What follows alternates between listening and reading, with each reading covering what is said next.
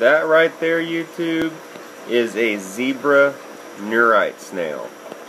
Been wanting to show y'all that snail for quite a while now, and I finally caught him out in the open where I could get a video of him. And I was going to show you the tiger neurite as well, but for some reason he has eluded me again. But you know, I think snails are really important inside planted tanks, guys. You know, I'm going to talk about it a little bit inside today's video, so stay tuned, take a look at this, we'll be right back.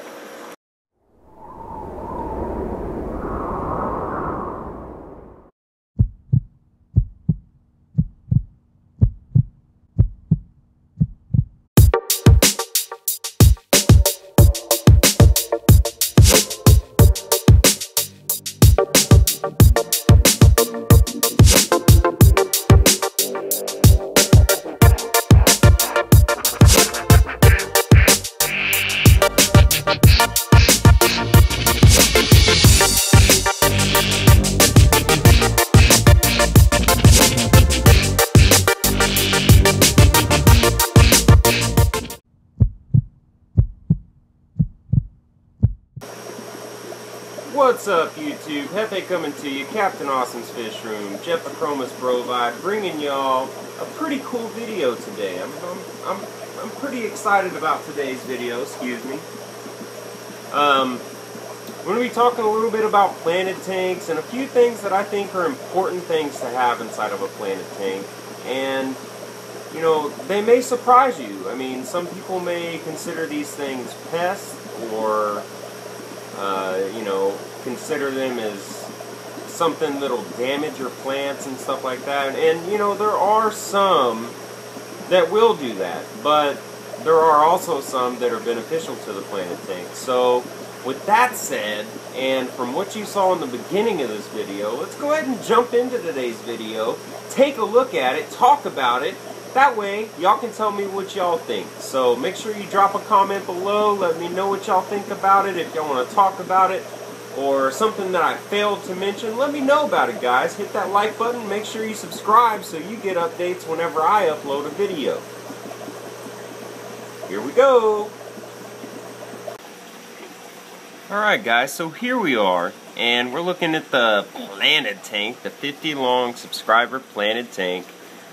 Doing well. I started dosing new algae on this tank, and I have to say I was very, very surprised at the results that I'm getting.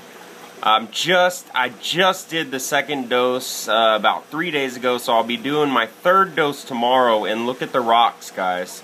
Look at the rocks. Almost completely free of that nasty stringy algae outbreak I had in here because I dropped the light too low. So pretty awesome stuff. I have to say I'm definitely surprised at how it's working. You can see some of it still lingering around right there, but all in all, I'm really digging this new algae product. Awesome stuff. It didn't, you know, do much on Caesar's tank over here, but you know, it's not necessarily something that's going to work in every application, you know. And that's what I tried to portray inside my review video on that I think it is an awesome product. It has its place, and I definitely think that new algae has a strong place in the planted tank aquarium hobby. Okay, so with that said, we're going to move on into what today's video is going to be about, which is, from what you've seen already, snails. I think they are an asset to any planted tank. And you know, sometimes, guys, a lot of people consider snails as pests, okay? Like your Malaysian trumpet snails or your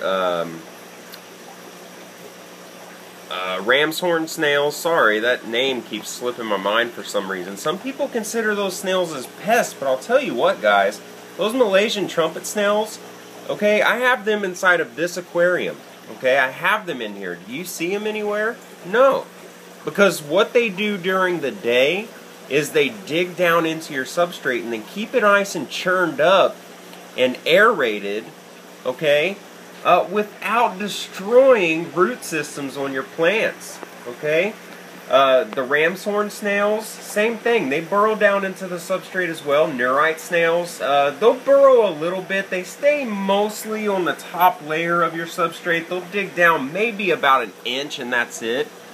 But those other two snails that I just mentioned, the ram's horn and the Malaysian trumpet snails, most people consider those snails as pests. Some even, you know, and I'm not saying that ram's horns don't eat plants, but I'll tell you what. If you're providing a planted tank that's well balanced, okay, and you know you don't have an overpopulation of snails, then you know you won't experience too much of snails wreaking havoc on your plants, okay. And what I mean by that is creating a natural food chain, creating an ecosystem, okay. In any ecosystem, there's always a food chain. There's a bottom of the food chain, and then there's a top of a food chain, and then there's a transference of the top of the food chain to go into a whole nother food chain. Like fish that eat smaller fish, and those fish eat smaller fish, and those fish eat benefic organisms and stuff like that.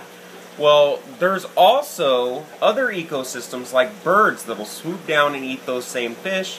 But that's a whole nother video, guys. That's also a really long discussion video as well. But creating a natural well, no, I'm not going to say natural, but an aquatic ecosystem inside of an aquarium, if you create something like that, where there's something to keep that population in check, okay? Like these pea puffers, for example, or loaches, for example, okay?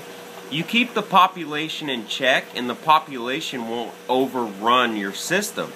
Okay, you can keep assassin snails. Okay, I have about five assassin snails in here, probably more by now because they probably bred. But you can see that I still have neurite snails. Okay, there's my zebra neurite. I've been wanting to show them to you for a long time. Y'all saw them inside the beginning of today's video. But I still have neurite snails. Now, is that to say that assassin snails won't take out a neurite? Absolutely not, guys. Those snails eat other snails. That's their job. Okay? But creating a natural ecosystem, if you put another snail in there that reproduces more prolifically, like your Malaysian trumpet snails or your ram's horn snails, the likelihood of your assassins going after your neurites is lessened, okay? But then you also have these other creatures, like these pea puffers, that will keep your snail population in check, okay? Now, and then you have shrimp as well. Shrimp will actually eat snails, guys. There's videos on YouTube of shrimp attacking snails and eating them and killing them and stuff. So then you have a shrimp, okay? Then you have a shrimp population. Now, a lot of people wouldn't consider a shrimp population to be able to be overrun. But if you're trying to keep a balanced system, there's always a population limit on a specific animal. Okay, so shrimp included, guys. So if you get overrun with shrimp, well, what do you have to take care of, you know, some of the shrimp population? Well, you have other little fish in there that'll eat shrimp, baby shrimp, of course. Cory cats, I have those in here. Those will eat some shrimp. Those puffers, they'll eat some baby shrimp if they can catch them. I mean, they're hunting whatever they can eat all day, whatever they want to eat all day. If they find a baby shrimp, I don't care if they eat it. You know why? Because I started off my population with enough to sustain that population, but still be able to give a natural food source to some other fish that I have in here. Guys, y'all wouldn't believe me if I told you how often I feed this tank, okay? I feed this tank maybe once or twice a week, and none of the fish in here, okay? I haven't fed this tank in a few days, and you see how fat those Cory cats are back there? They're eating, guys. They are eating, okay? You see these fish right here, these rasboras, the Phoenix rasboras. Check them out. They're fat too. What are they eating? Well, they're eating benefic organisms like your the small microscopic organisms that'll live on the algae. They're eating some of the algae. The snails, of course, are keeping my algae in check. Some of my snails are keeping other snails in check. Okay? And then you have some of these fish, you know, if they see like a snail egg on the glass or something, I'm sure they'll pick it off, right? So, snails are important, guys, you know. I mean, if you're trying to set up a system, if you just don't like snails, I'm not saying you have to have snails to have a healthy system, okay? Because you can look at my system and see that it's out of balance right now, okay? I have algae, but we all go through our trials and tribulations inside the hobby. And it had been a while since I've set up a planted tank, so of course I got overzealous, I dropped the light, and I created an algae outbreak because everything was imbalanced. Okay? So I'm dealing with the algae. New algae is definitely helping with it. You can see on the rocks, like I mentioned earlier, that it's just, I mean, it's booming. Okay? Dwarf baby tears still have little tufts of algae in there, and you can see that as it goes down the line, it's less and less.